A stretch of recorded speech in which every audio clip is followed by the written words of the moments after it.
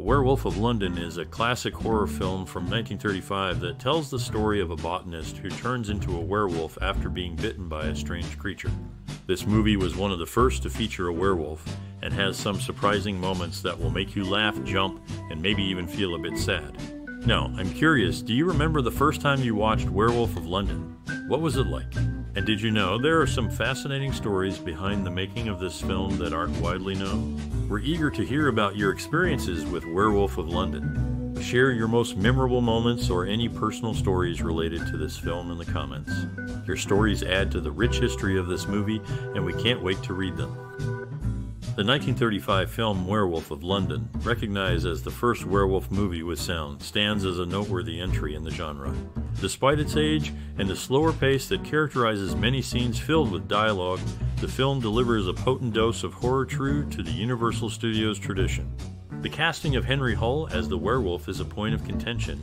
His performance is more restrained and less emotive compared to other actors of the era, which diminishes the viewer's empathy typically reserved for the werewolf character.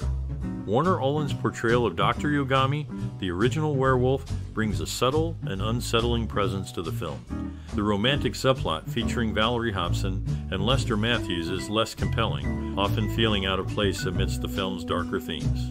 The production values, however, with a convincing depiction of London and an effective musical score, contribute to the film's atmosphere. Hull's character is portrayed as a conflicted individual, retaining his intellect even as he transforms, driven by the necessity to kill to prevent a permanent change rather than by pure savagery. His transformation scenes, including his ventures into the night clad in the coat and hat, add a unique touch to the character. The minimalistic approach to his makeup is also notable, creating a distinctive and memorable villain.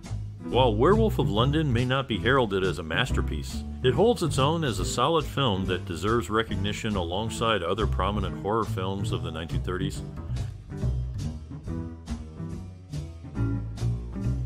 In the mid-20th century, a classic horror film was reintroduced to audiences through television and later on DVD. It was initially part of a larger collection that brought 52 notable titles to TV screens, expanding the following year with additional features. The film's promotion on DVD highlighted a trailer that had been modified from its original version. Notably, it only mentioned two actors by name, omitting Warner Oland, whose scenes were still included despite his passing years before the re-release. This editing choice was likely made to give the film a more contemporary feel. Additionally, one of the film's actresses, Valerie Hobson, earned a modest salary for her role in another horror classic released the same year, reflecting her status as a young, emerging actress at the time. In the early days of horror cinema, Henry Hull took on a role that connected him to his personal history, as his wife was the descendant of a notable Civil War figure. His prominence in the film is marked by his name leading the credits, yet Warner Oland's name is presented with larger letters, hinting at his greater fame at the time. Oland, known for his portrayal of Charlie Chan, had a unique look that required minimal makeup, thanks to his ancestry, which resonated with audiences, especially those from China who saw a reflection of themselves in him. In the classic film, the on-screen couple had a significant age difference, with the actor portraying the husband being 27 years older than his counterpart. The production of the film spanned over a month, beginning mid-January and wrapping up towards the end of February, with audiences first seeing it in theaters in early June.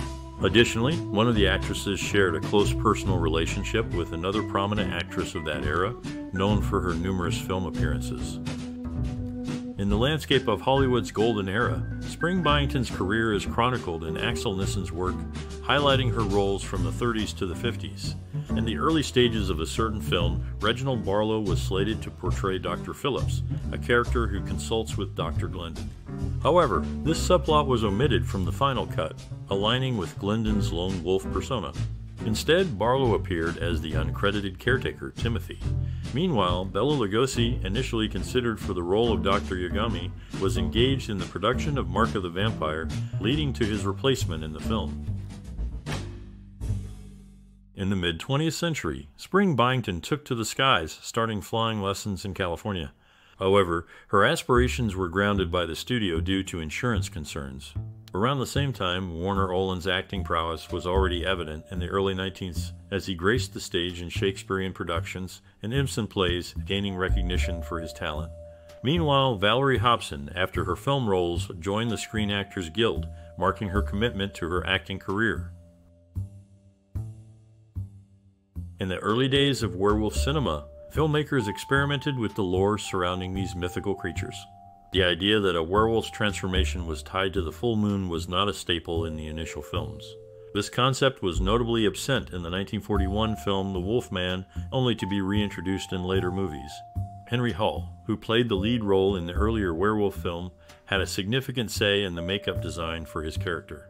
Despite common misconceptions, Hull did not oppose the makeup, but rather advocated for a less hairy appearance to ensure his character remained recognizable. This decision was later verified by Hull in an interview and supported by his grandnephew Cortlandt Hull. Additionally, Spring Byington, known for her television popularity, was an avid fan of science fiction and even promoted a science fiction magazine during her career peak.